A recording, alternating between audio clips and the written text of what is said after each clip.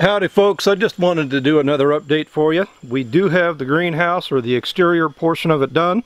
The door is on and we've got it covered with plastic. We do have all of the side walls done. Here you can see our curtains are up and operational,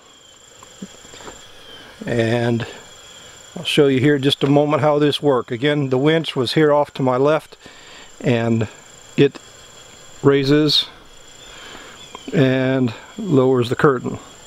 I'm just going to crank it up, and that side curtain is going to come right back up.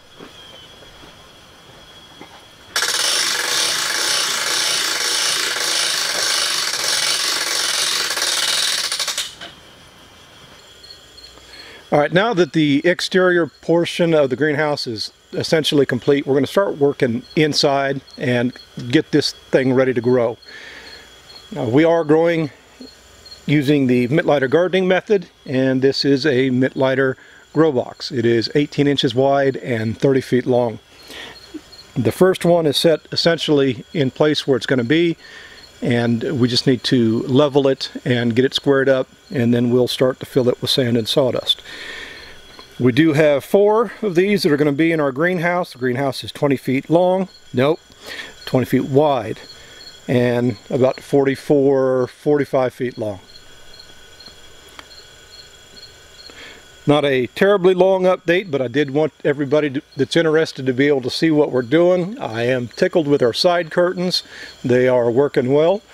They're super easy for one person to operate. It is 58 degrees outside, and 30 minutes ago when I checked the temperature, we were 91 degrees inside the greenhouse.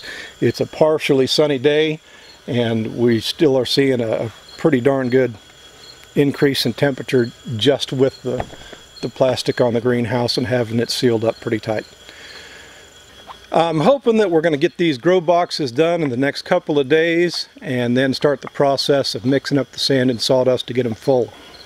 Look for another update about this time next week, and I'll show you what the inside of the greenhouse looks like at that point.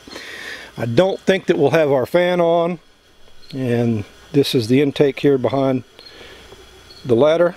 I don't think we'll have the intake and the fan, or not the intake, the manifold. I don't think I'll have the manifold over those pipes and the blower on it yet, but we should have all of our boxes full and in place, and I can show you what that looks like.